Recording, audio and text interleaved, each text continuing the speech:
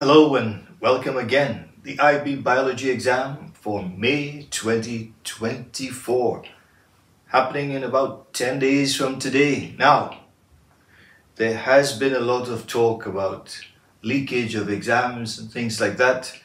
From the very outset, I want to say that this YouTube channel is not associated with any such rumors or information or misinformation. What I can tell you though is whether true or false.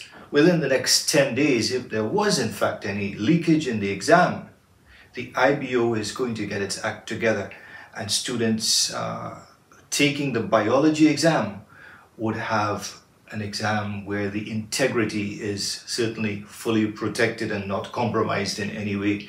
So with that out of the way, let's get back to focus on this year's examination, which is happening in about 10 days from today. At least the first two papers out of the three are happening on the 13th of May, Monday the 13th of May in the afternoon. You'll be sitting for paper 1 and for paper 3. Paper 1, multiple choice paper. Please remember you have to shade your answers off in pencil and submit your answers on that answer sheet. In biology, students do tend to finish the exam fairly quickly.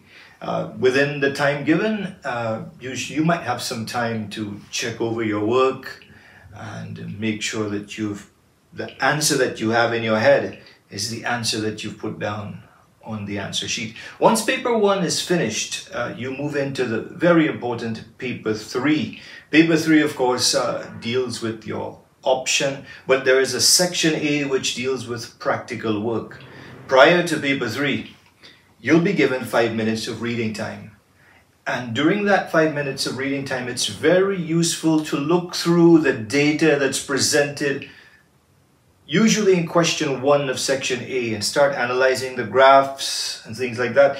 Last November, the examiners gave some tips about how to approach the exam, and I'm going to share those in a short while.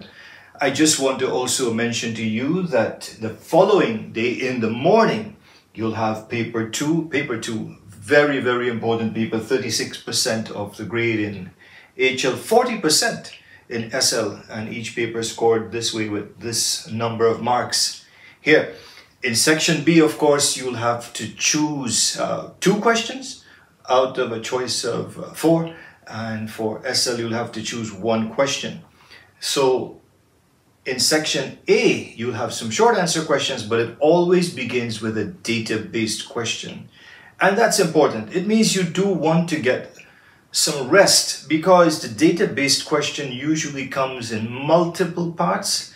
As I've said in previous tips, and I've been giving these tips way back since 2016 for this particular syllabus, as I've said in previous tips, the database question comes in chunks. You get a chunk of data, you get some questions based on that data. You get another chunk, and you get some questions based on that second chunk. And finally, after all chunks of data have been shared, you'll get some questions only at the very end that pertain to the entire data set. And that little tip can go a long way in helping you. Also, again, you get your 5 minutes of reading time. I recommend that you dedicate it to either reading through the data-based question carefully or selecting carefully which questions you want to attempt in section B.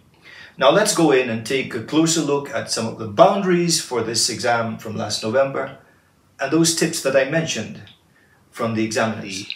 November 2023 subject report, and here you can see the grade boundaries overall for higher level and standard level. 7 at 77, a 4 down here at 36% for HL, 41 for SL, and of course 27 for a 3 at standard level biology, which is something that could be worthwhile, especially at SL.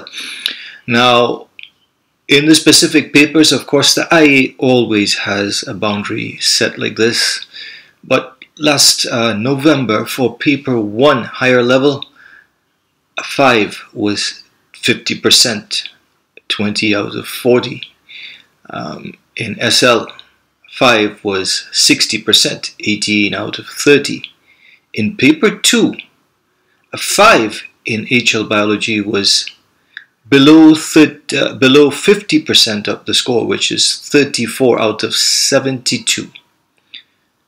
A 7 was 54 out of 72. For standard level, for 21 out of a total of 50. In paper 3, a 5 in HL biology was set at 23 and above. And for SL, a 3 in paper 3 was 9 out of 35. A 5, just about 50%, 18 out of 35. So like I mentioned, the examiners also gave some specific guidelines or exam techniques to follow for students in the future. And here, as I mentioned, it's important to take advantage of your 5-minute reading period, which you have in papers 2 and 3. Organize all of your ideas clearly and think carefully about what you're going to put down on paper. When questions ask you to list 2 factors, for example, that affect the rate of photosynthesis, you can't list 6 factors and have the 2 correct answers as number 5 and 6, because if you're told to list 2 factors, the first 2 will be scored. When analyzing data, students very often just repeat values, but it's important, instead of restating the value, to point out the importance of that value. Of course, marks that are given for a question indicate to you how much you should write for that question. Leaving answers blank, definitely not a good strategy. Always, of course, bring a ruler to the exam. I've shared tips in the past about how to use the ruler for magnification. In fact, calculating things like magnification and all of the possible experiments that you can possibly get in section A of paper 3. I'm going to attach that playlist for section A of paper 3 to the comments section below this video. And of course, good luck to everyone in this year's examinations.